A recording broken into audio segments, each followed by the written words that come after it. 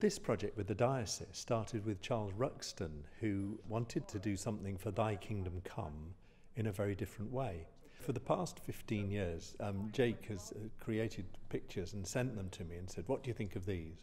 And I found that his images, he spoke in a very different way to lots of the traditional images that we use in terms of the Christian faith about the love of God, the God in the midst of our hurting, and the dream of God, God's dream for each of us. The revelation, if you like, or the light bulb moment came when I thought, actually, there are three experiences of my journey with God or my faith, which are all part of that same journey. They're part of that same dimension, that same experience. So they need to be placed together.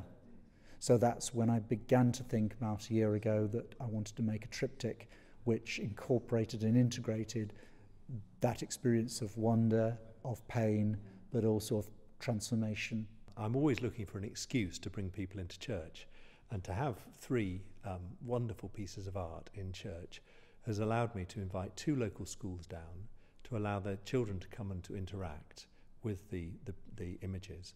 Chris contacted me and said that we had an opportunity to work with the diocese and would we like to be involved, and of course we said yes.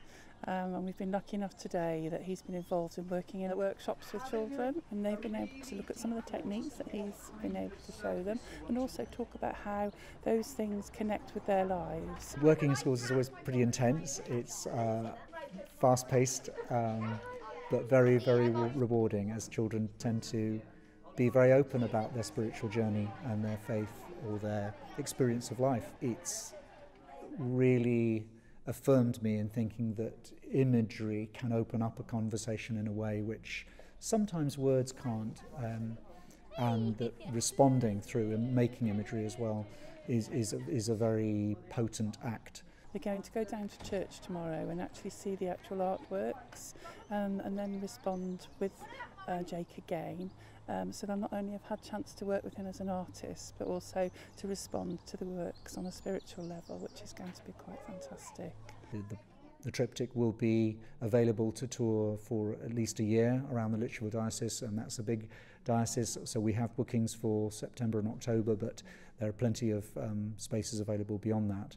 We've tried to make this user-friendly for people who are not used to touring art. So first of all, it fits into the back of my rather small Ford Fiesta, and that's deliberate so that you don't have to hire a van, but more importantly it comes with a range of resources to enable either a school or a church or both to really make the most of it. So it comes with an educational set of resources in a box, and on a memory stick, which are assemblies, workshops, lesson ideas, so that somebody hosting the piece can really engage young people with it meaningfully and in a lively, dynamic way.